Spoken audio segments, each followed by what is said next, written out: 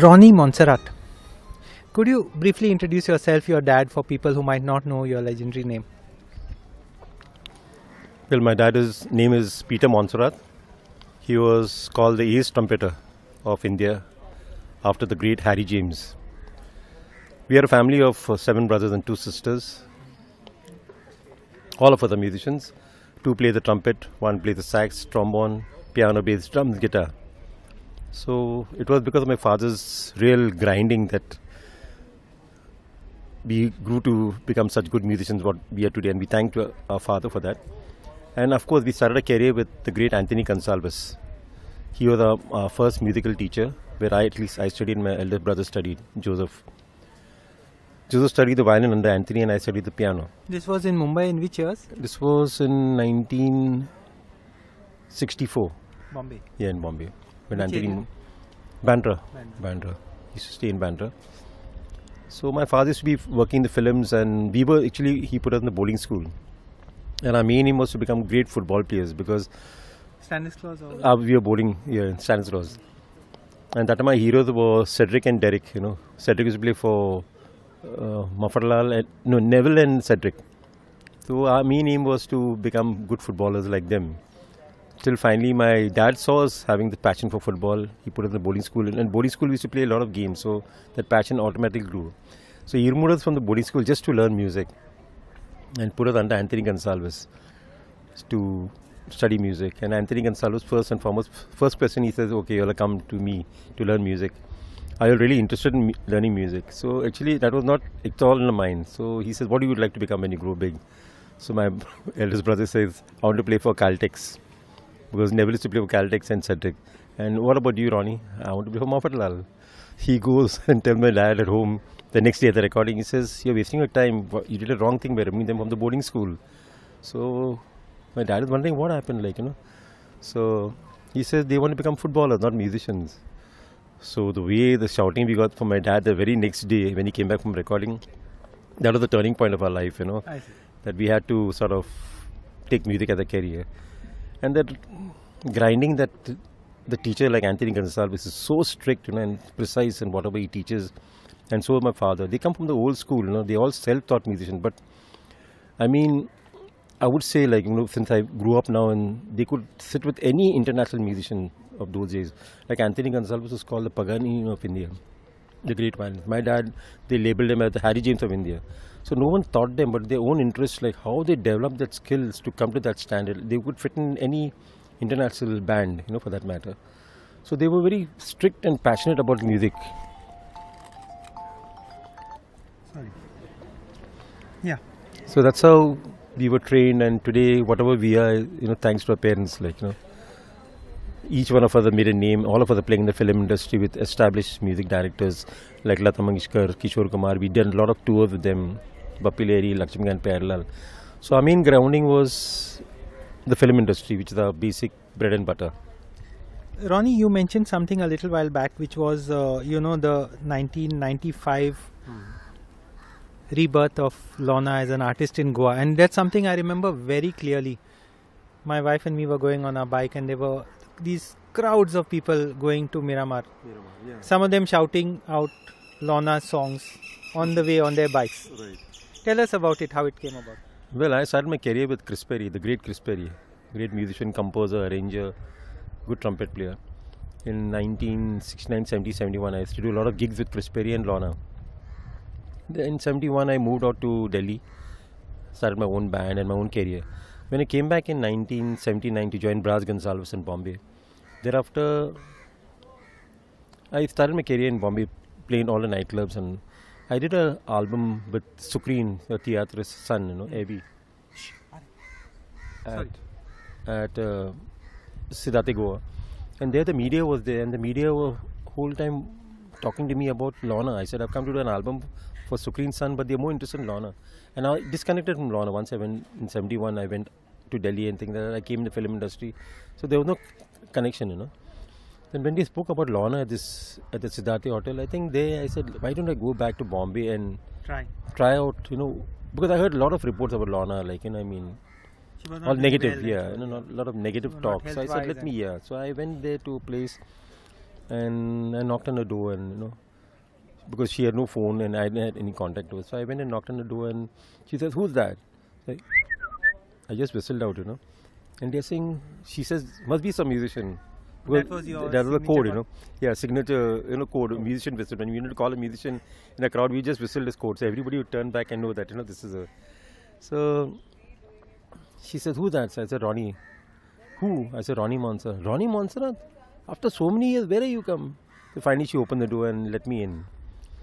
And I went in the intention to do an album actually with Lorna, because when I did Sucrene's album in Konkani, it's called Piche, I said, let me do an album with Lorna. So that's how I actually went to a place. And since Goa was longing to know what happened to the Nightingale of Goa, I went to a place. And she entered and she sat down there, and I sat across her. And so she said, "Ronnie, how are things? And what brought you here?" So I'm looking at her and I'm saying, "I've come to meet Lorna."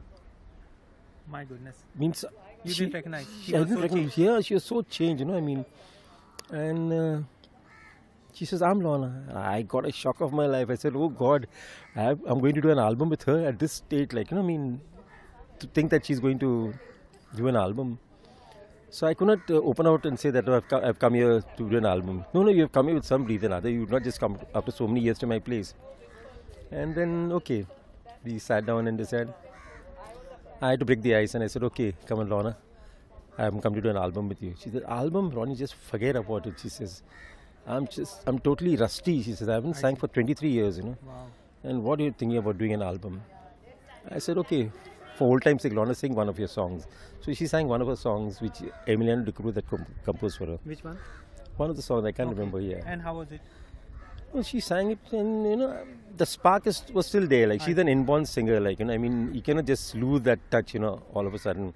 Though she's not been singing, but I said, Lorna, I said, "See, when the spark is still there, we just have to tap it again." She said, "No, Ronnie, I won't be able to." I said, "No, you're still sounding great. You're just a little rusty. That's about all. You can bring it together." And she turned me down. She said, "No, Ronnie, I won't be able to sing, blah, blah, blah." And this contract scene was there and things like that. I walked out. Again, after 15 days, again I went there to a place. And her mother was almost bedridden. She was in the bed. Okay. And no one ever stepped into a house when they went the first time, whether it may be a producer, maybe a scriptwriter or lyricist or anybody do anything with her. It was always a no for anybody. But she knew me since I played with her, Chris, So that respect was there for me, and she says, "Okay." But still she turned me down. Then I went the second time to her. She opened the door and she sees me back again. "Oh God, Ronnie, not the same topic." I said, "No, let me come and let me chat with you." I sat down there and we had a chat. Again, I could not convince her because she was headstrong that she doesn't want to come. Also the reluctance and the fear. Yeah, the fear, And then the third time I went to a place, again, maybe in a month and a half or 2 months. I said, "Let me just close the deal, I went back to a place, and this time her mother got up from the seat. She was she's always lying down on the bed. She just sat down and telling, "Lorna, this is God sent. I see. No one has stepped into this house, Ever you close the door for anybody else, no one has come back. And this boy has come the third time. Please, for my sake, don't say no to him." And then she was in tears, the mother is taking my side, And I started smiling, and the mother's backing, And that's how this whole thing cropped up, and then persistence pays. Yeah. So I had a lot of patience to go through what then I used to literally go all the way from Bandra after my recording studio late in the night at 11 o'clock to a place just to make us sing, open out. There was a lot of grind we took, to bring that album back, and then she got that confidence, and that's how Hello Lorna came back in 1995. What's your take on Nacho Kumpasar? Well, Nacho Kumpasar, that's also another story in itself, because after I bought Lorna back in 1995, Badroy sort of, clicked by saying that I grew up listening Chris Perry songs. And he says, "Ronnie, after you bring Lorna back, that inspired me to do this movie, Nacha Kumpasar, And he used to call me over to his place, and we did a lot of sharing, the chemistry of when I used to play with Chris Perry and Lorna, because we played for about 2 years, 2.5 years. How old were you then? I was about 16, 17, yeah. So, and that's how the seed was sown, and Badroy started, sort of getting to put all the songs together, where he got a nice script together. The songs related the whole movie actually by itself. And that's how Nacha Kumpasar was born, and I think... Serious chap and talented work also. Badroy. Yeah. He did a fantastic job. He works in his own time and space, I see. So, but he brought Konkani music to a different level altogether. And that made a benchmark for all the other guys started producing pictures and after Nacha Kumpasar. And we got a lot of awards worldwide, for this picture nomination. At least I was nominated for the Oscar award for the background music, not of Chris Perry's song. But Chris Perry's songs were always recreated, Yeah. That was not my original song. But for the background score, I was put in the 115 from 880 entries. I came to the last 112, which is a great achievement. And with all big names like John Williams and you name it, so that was good thing. But in Milan, I got it for the best score and a couple of the Borso festivals in here and there. So it was a good feeling. Ronnie, when you look back on your career, which are the high points? What would you remember always? High point, there are so many because getting a break to work with Nacho, with Lata Mangeshkar and Kishore Kumar. I did a tour with them. And then I did tours with Bappi Lahiri a lot. These were highlight. I mean, at that young age, I got a chance to tour the world with all these great legends, And then God has helped me in a way to tap people, like I bought Lorna back after 23 years. Then I did an album with Valadar's sisters, such talented girl from Goa. Which one, that Italian Encore, Encore it's called. Because they were there for Lorna's release, along with Remu, and they were just sitting there and singing. Yeah. So I said, Valadar sisters, have you come out with any album? So they said, no, many people have promised us, but nothing has ever happened. But Ronnie, if you say that you will do an album, I'm sure it will work out. If you can bring Lorna back after 23 years. And that's the time I cracked the deal. I said, okay, I'm doing an album. Within 1.5 months, we completed the album. I went to Bombay, I went to BMG Crescendo, met the A&R manager and cracked the deal and Valadar sisters. Then Sunidhi Chauhan, I gave a break. Sonu Nigam, I gave a break. So all these people, I feel like the Lord has tapped me to. And last question, very short. What is the state of Goan music today? Where is it going? Goan music, among the diaspora expats and see, there's a lot of talent in Goa. Yeah. Excellent talent.